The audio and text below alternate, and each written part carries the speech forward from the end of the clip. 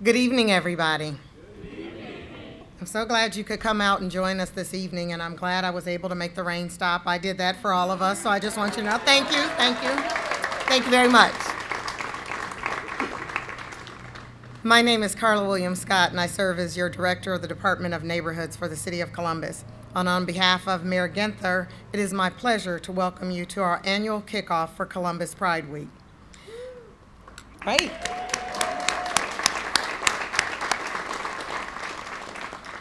We started Pride Month off right with the Human Rights Campaign Gala on June 2nd. Tonight, we are lighting up City Hall and other downtown buildings. And on Saturday, we will march in the Stonewall Columbus Pride for All. Before we get started, I want to acknowledge some of our special guests that are here with us this evening. This list is a little long, so if you could just hold your applause to the end, that would be great. I would like to recognize Council President Shannon Hardin, City Auditor Megan Kilgore, Columbus Community Relations Commission member Chris Kozad, Bake Me Happy co-founder Letha Pugh, community activist and first recipient of the Illuminator Award, Steven Shellabarger, 2018 Illuminator Award recipients, my friend John Lathram-Brungs and Scott Schopper, Rod Podlagar, Board Chair of Stonewall Columbus Board. Our sponsors for the 2018 Pride Illumination, Ohio Health, represented by Nicholas Wagnitz Nyland, Prism, represented by Bob Vitale and Staley Monroe, and True Media Group, represented by Curtis Davis. Let's give them all a round of applause.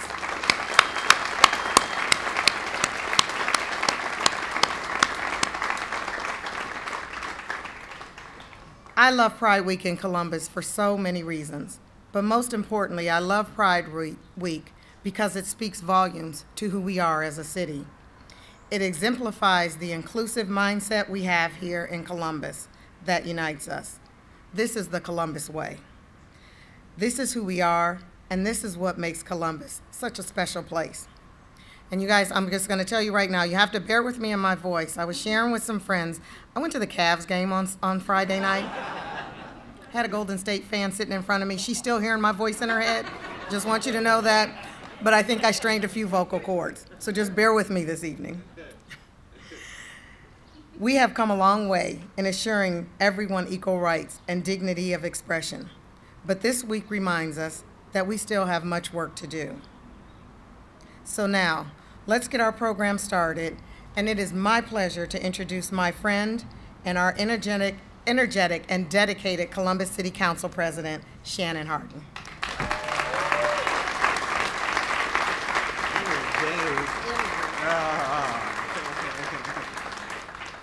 Energetic.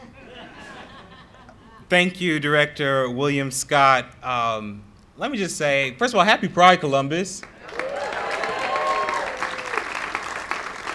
My heart is full. I was telling Mr. Shellabarger, I remember the first year of this illumination where there might have been 10 people here, and to look around now and really see this as the kickoff to our exciting, energetic Pride Week in Columbus, it really is something. I'm just, my heart is full. I want to thank my colleagues who are here. President Pro Tem Cinziano. And you can clap for these. You can clap for them now. Councilmember Mitch Brown. Councilmember Emmanuel Remy. And all of my colleagues for their continued support of our community. Tonight we have the privilege of coming together to celebrate our city's LGBTQ community. That's a privilege we didn't always have. And it's important to acknowledge that if not for the sweat and blood of those who came before us, we would not be able to stand here this evening. Because of the LGBTQ community, because the LGBTQ community has come a long way, we have Mr. Steve Shellabarger, and I said this the other night at HRC. He has told many of us here about the first year of Pride, when people made contributions in cash or marched in a parade with a bag over their heads to remain and keep themselves safe. We have come a long way.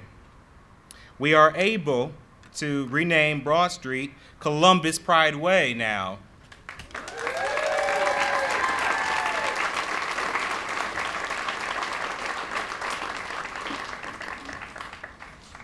We are able to light the building that represents city government in rainbow colors. We've come to a point where we have both major LGBTQ institutions and non-affiliated groups standing side by side for LGBTQ empowerment. In this spirit, I'd like to recognize Bob Vitale, Staley Monroe from PRISM, Curtis Skip Davis from True Media, and Nicholas Wagner Nyland from Ohio Health for sponsoring tonight's event. Let's give it up for them as well.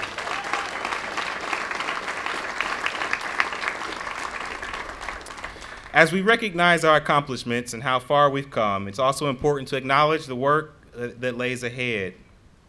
Speaking at a similar event earlier this month, I posed a question: what is the LGBTQ agenda in Columbus? What are we fighting for? What is important to us? I believe in Columbus that if it's not for all, then it's not for us.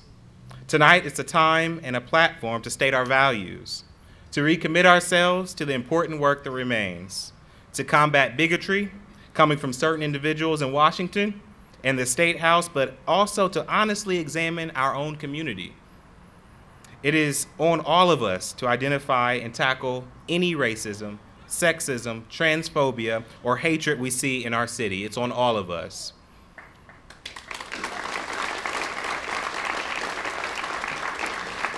None of these struggles, though, will end by ignoring the problem or telling folks to be quiet, and not by telling folks not to protest. Instead, we need to shine light on the issues like LGBTQ youth homelessness and statewide discrimination policies. Ultimately, the struggle for LGBTQ equality is inseparable from the struggle for racial, economic, sexual, and gender equality.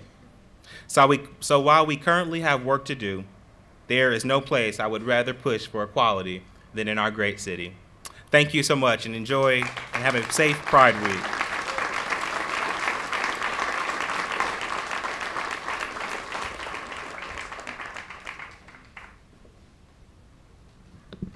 Thank you, Council President Hardin, for those inspiring words. And now it is my honor to introduce you to one of our dynamic city leaders, a woman who managed to get on the cover of Time magazine her first week in office, our city auditor, Megan Kilgore.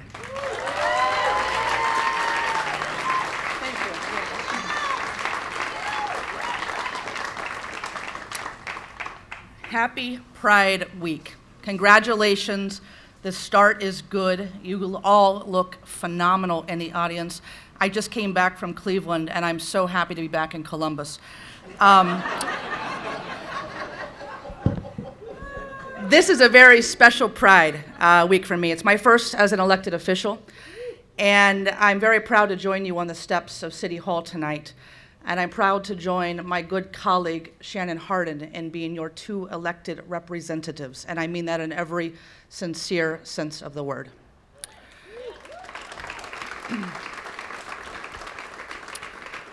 As many of you know, I cut my teeth with Hugh Dorian, our legendary auditor, whose office is right behind me.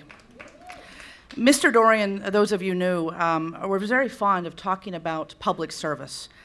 And the service, though, was not about what type of office you hold. You could be a teacher, you could be a fighter. You have to just contribute to our community. And when I look out in the audience right now, I see members of our community who have made our city such a better place. And let me tell you something about why it affects me on a work level. Many of you know right now, it's no secret, Columbus is responding to some of the best RFPs in the world.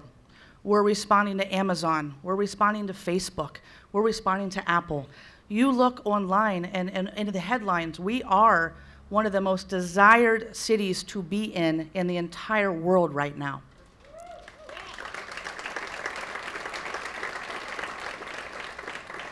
And let me tell you why. For the first time in my career, I've been in government service about 15 years. For the first time, there are line items now for supporting all walks of life.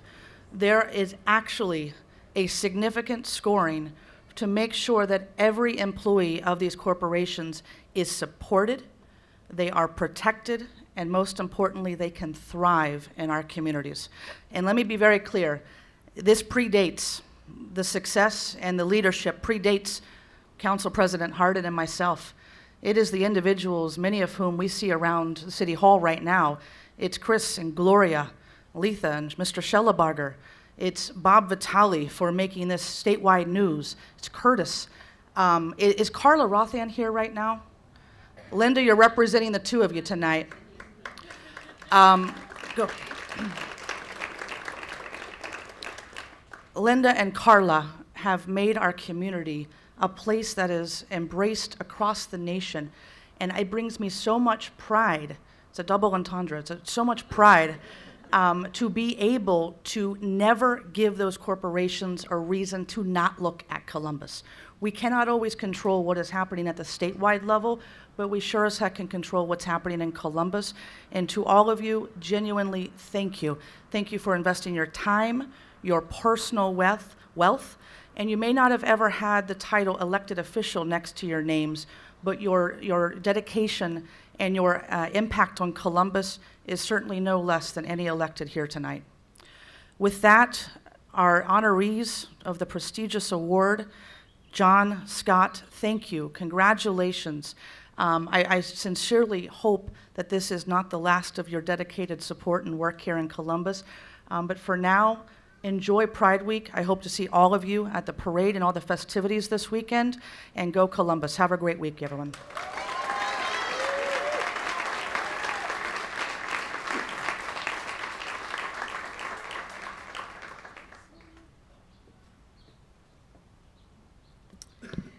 Thank you, Auditor Kilgore. And now I have the pleasure of introducing someone that I have worked closely with for the last 10, 15 years.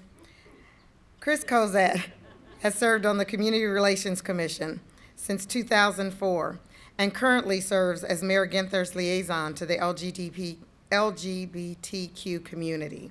Ladies and gentlemen, Chris Cozad.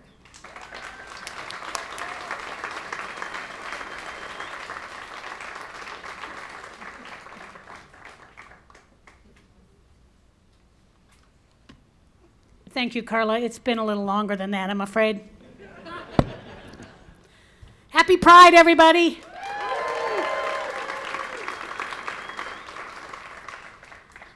I am so proud of our city. I am so proud of our community.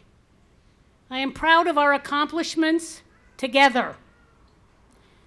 We should all be proud of how far we have come. Certainly, the city of Columbus has stepped up in so many ways to protect her LGBTQ citizens. But we're not finished. The work is not finished. It is never finished. We must be diligent. Every marginalized community in this country is under attack. Not just the LGBT community. Every community is threatened in our current climate. Hatred and bigotry do not discriminate. We all share a common oppressor, and that oppressor has a vested interest in keeping us fractured and fragmented. When we fight with each other, we are not fighting them, and we must not let them divide us. We cannot let them win, or we become losers. We have to put down our weapons and reach out in peace. We have to lower our armor and open ourselves to being vulnerable. We must join hands because we are stronger together. We must join forces because united we will prevail. We must embrace our differences. They are our greatest strength. We must build bridges, not walls. We must each learn to acknowledge the places in our own lives where we have privilege.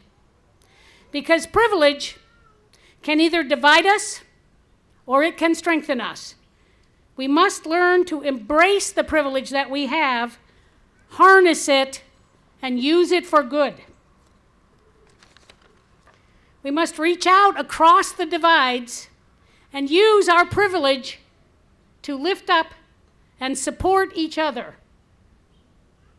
especially those who do not have privilege. We must remember our history. We must learn from our history, all of our history, even the missteps. We must learn from our history without letting our guilt paralyze us. We must learn from our history without shaming one another. We must learn from our history without judging ourselves and without judging each other. We must embrace our history with open hearts. We must embrace our history with open minds. We must embrace our history with humility. We must embrace our history with a hunger for communication and dialogue. We must embrace our history with a commitment to listen.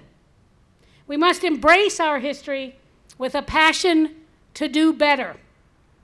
We must embrace our history with pride. Pride is in our heart. It is in our past. It is in our present. And most of all, pride is in our future. Thank you all for being here and joining the city in Columbus in celebrating LGBTQ Pride Week.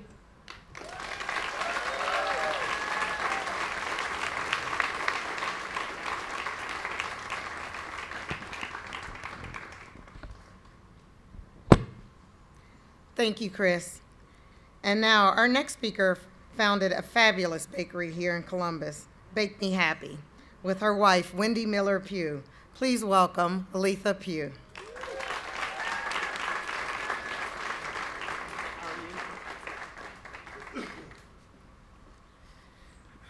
I've learned that people like bakeries. I am not the baker at Bake Me Happy. That's my shtick here lately. Happy Pride, everyone. Many of us who identify as LGBTQI did not grow up in homes that supported us in our sexual orientation and gender identity journey. I remember a time when I would listen to music, mainly hip hop, and the message was about having a positive Black identity. There would also be a lyric or two that was homophobic, and it would sting when I'd hear it. I was good with being Black. I grew up in a community that was Black, with Black-owned businesses, schools that were Black. The community had pride. I have a memory of a rec center employee who taught us about Kwanzaa and Africa, and that we were descendants from a people who were strong and smart. I'd never heard any messages that were positive about being queer. I grew up in a housing complex with 100 apartments, all women, all poor. A common way to spend our summer evenings was to sit on the porch until late into the night. There were these two women. One was really butch and she rode a motorcycle. The other was more traditionally femme. I'd watch them from afar with wonder. I identified with them. I wanted to be like them. But whenever they'd come and go from their apartment, I'd hear whispering and conversations from the adults that did not make me feel like I could be proud of who I was. The words were hurtful and mean, and I'd retreat back into myself. I eventually developed a sense of pride around being a lesbian after I left home to go to the University of Nebraska. There, through much discovery, like I was telling Wendy, a lot of discovery, and therapy, I managed to find my way into a community of women who were supportive and loving and diverse. Lucky for me, Lincoln, Nebraska had one of the largest percentages of lesbians per capita in the United States at the time. Many were connected to the Women's Studies department. I am no spring chicken anymore. I've seen a lot in my 26 years of being out.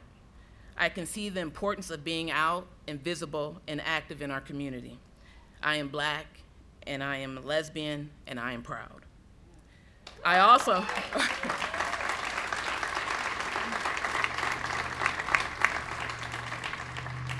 understand that many people came before me that laid it on the line so that everyone had the right to be treated as people, regardless of how they identified. We are all lucky to be alive right now. Sometimes we may not believe that, but it's true. We are witnessing a shift in our younger folks who are challenging us to do better, be better. To me, what this means is that we are on the right path. I say this because to even get to a place of speaking up and speaking out, one must first have a sense of pride in who they are. Look around, listen. Our young people are proud, and for the most part, they've been exposed to others like them, near and far, who are also proud. This shift came from years and years of our elders and community leaders' hard work and sacrifice. Be proud of that fact. Now, as a community, let's work to make everyone feel included and not excluded. As Common said in the song Glory, change takes the wisdom of the elders and the energy of the young people. By all of us working together, this is how we continue to contribute to fostering pride in our community. Congratulations, Scott and John, for your contributions to our community have not gone unnoticed.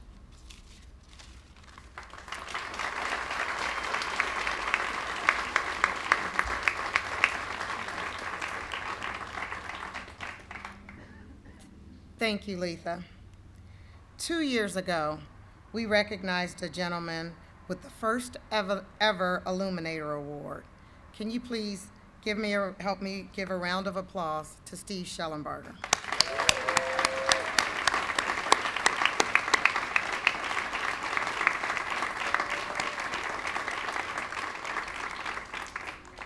And we didn't stop there. Last year, we surprised him by naming the award after him. Both such fitting recognitions of a man who has spent his life working tirelessly for equality and justice in our community. Tonight, we will be recognizing 2 other individuals who continue to work tirelessly in our community. Please welcome Chris Kozad.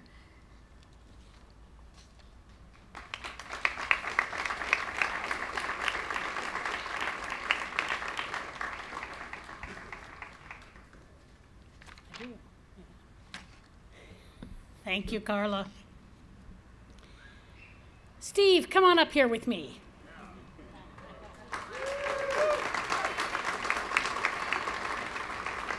It is not the first time Steve and I have stood next to each other at some political rally somewhere. Nor will it be the last. Not always on the winning side. No, no, no.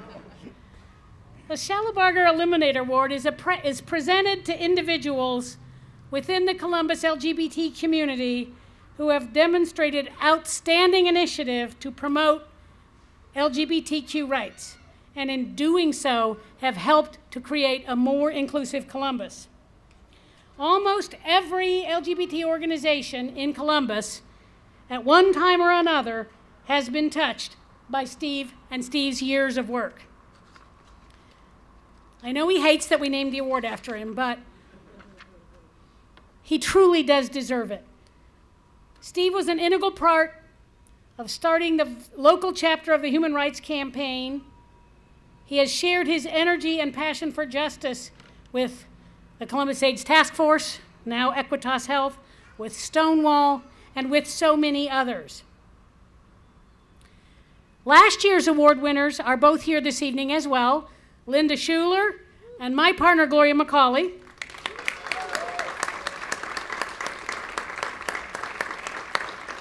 This year, the Community Relations Commission received a number of qualified nominees.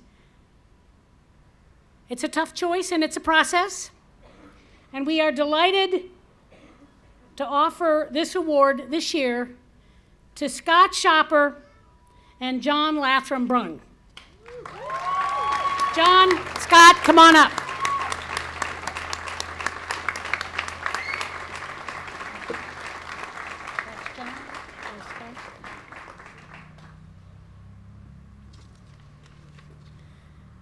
Scott has been a Pride Festival volunteer for, a dozen years or so. He has served as the festival chair for many of those years. He takes his vacation to work on Pride every year. So this is really your week. Thank you. Thank you. And they get miniature street signs. Thank you. Absolutely. John, John, we go back pretty far too. He's a longtime advocate, an LGBT business owner. He serves on the North Linden Area Commission, where he works diligently to combat human trafficking and promote neighborhood safety.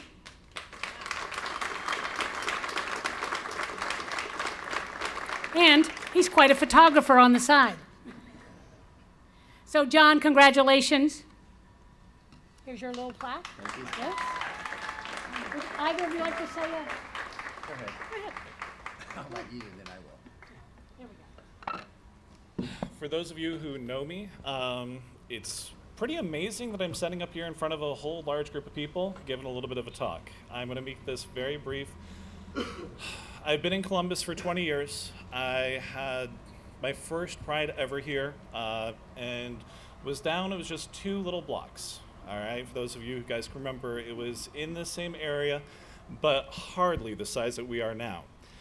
I started volunteering, and I had some really incredible mentors, but things were different then. I mean, I was never at the stage where I had to wear something over my head, but I do have clear memories of going to my car and literally seeing protesters using my car to write their protest signs. And then you get to have to walk up to it, have a really awkward conversation, and yeah.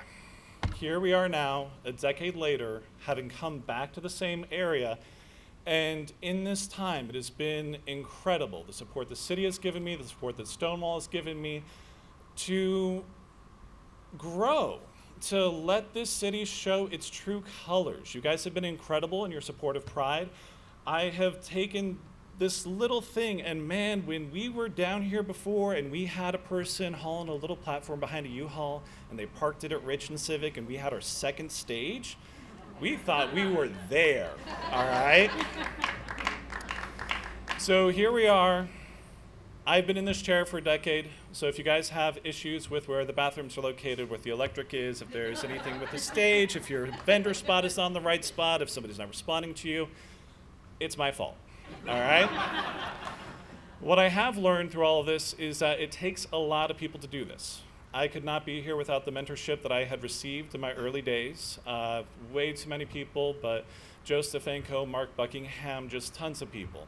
I cannot do my position without the incredible team that I've had, and I've had for years. John Howe, Steve Brazel, Sabrina Boykin.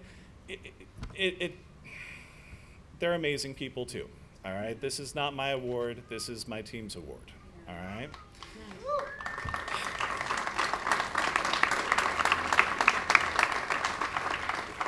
So, while Columbus has really embraced Pride in this last few years, I've been taking a look around the state, and I have been very heartened to see a lot of towns and a lot of communities try to put on Pride events that just would not have happened when I was growing up in Ohio. So kind of the next step with my role here with Stonewall is we're going to be trying to build the Ohio Pride Council, bring together every Pride in the state. I'm talking big city, small town, the urban prides, bring them all in together and really try to support each other, learn from each other, help each other, and bring what we have in Columbus across the whole state. I mean, Newark's basically a suburb, and they couldn't get their place lit up. This was their first year trying to do a Pride. I want to be able to take what we've done at Stonewall, Columbus, and the city of Columbus, and help the whole state. So that's my next move with all of this. Sincerely, I don't do this for recognition. This is absolutely incredible. Thank you guys very much, and I hope to keep giving you guys some good festivals moving forward.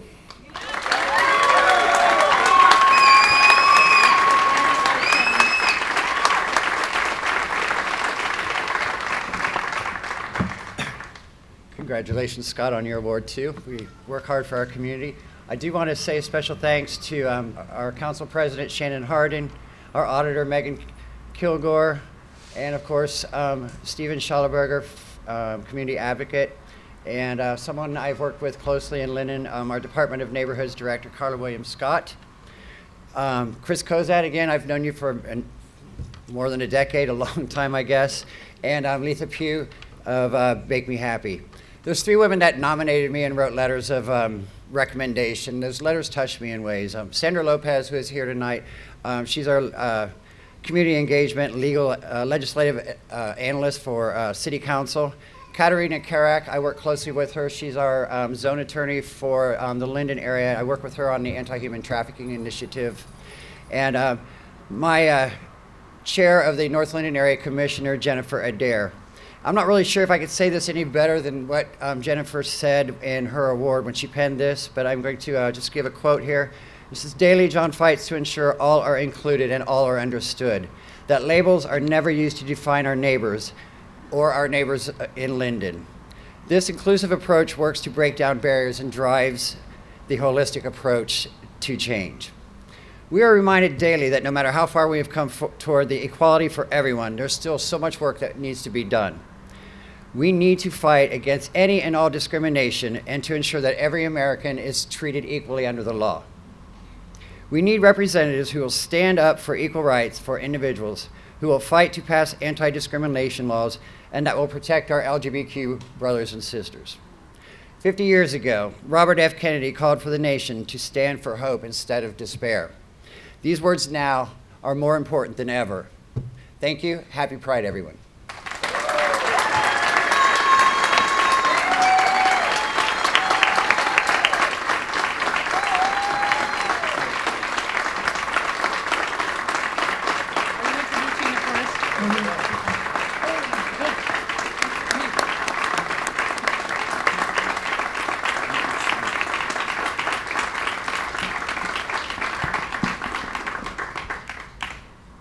Congratulations again, John and Scott, extremely worthy recipients of the Steven Shellabarger Illuminator Award.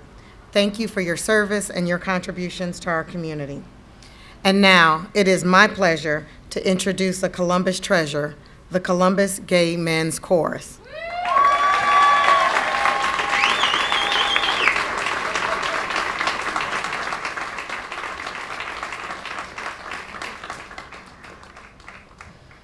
Hi, my name is Adam Burke with the Columbus Gay Men's Chorus, and as Dr. Timothy Sarsany, our artistic director, gathers the singers, I just wanted to say a couple of things. Chris Kozad is 100% right. When we come together, we can change the world. Voices raised, lives changed. That's the Gay Men's Chorus's mission. 4 very simple words, but they have a profound meaning. Just like all of us tonight are raising our voices, we are changing lives. That's what we can do, and that's hopefully what the Gay Men's Chorus can represent here in Columbus. Thank you very, very much to City Council for allowing us the opportunity and the honor of being here tonight. So thank you very much.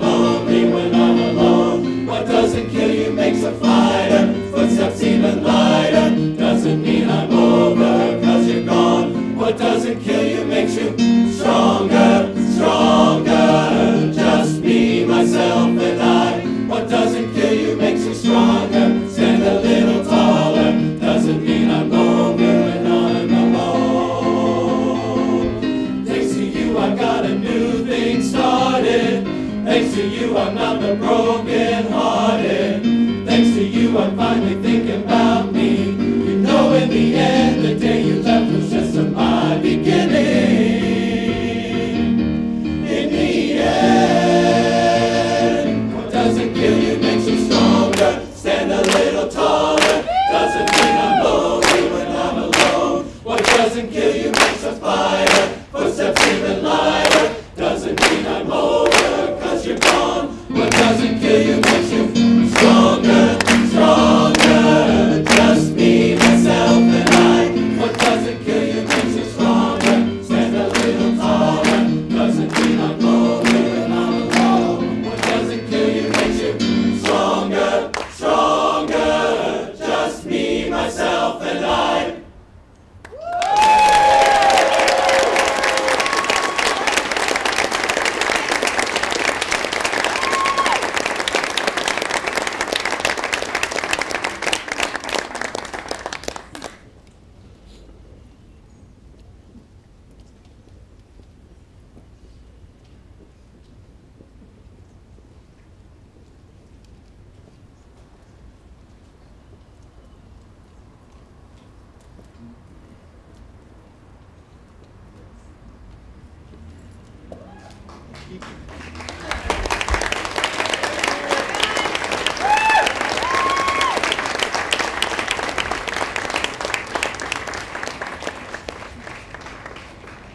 Let's give them another round of applause. That was awesome. Thank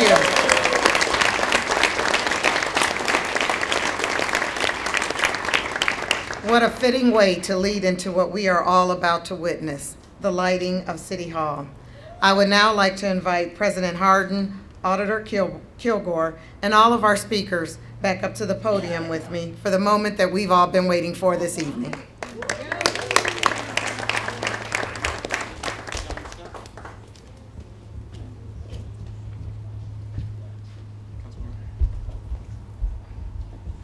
So we're actually learning in this. This is the first time that we're actually about to turn on the lights and it kind of be dark. So we're getting there. Before we do the countdown, first of all, let's give it up again for Scott and for John for their advocacy. We are so proud of their work, and we're a better city because of them. Councilmember Brown? Sorry. Now I'm in trouble. I also want to thank Mayor Ginther. Mayor Ginther couldn't be here this evening because of his schedule. He's traveling. He's out of the city. But his team, led by Kimber Perfect and their community affairs team, helped put this on, led the planning. Zach Davidson in my office was also another crucial part of the planning team. So thank you to everybody, the Neighborhoods Department, for pulling off such an exciting and awesome kickoff to Columbus Pride. So do I have any more thank yous? And is it dark enough? All right. Let's join together, and we're going to start at 10, and they said count slowly. So join us all in 10, 9, 8, 7, 6, 5, 4, 3, 2, 1. And a half. Did it work?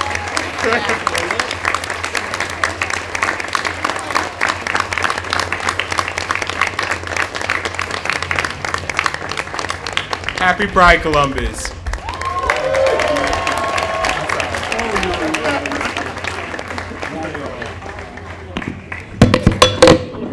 Sorry, I broke it. I broke it. See you during the VIP. Saturday afternoon.